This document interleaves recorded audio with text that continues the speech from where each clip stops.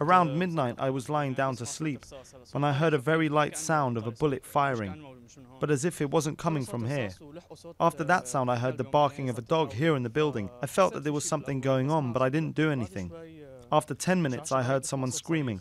I looked through the window and saw a crowd of people. I didn't understand what was going on until I talked to the neighbors, and they said, "Your neighbor's been assassinated."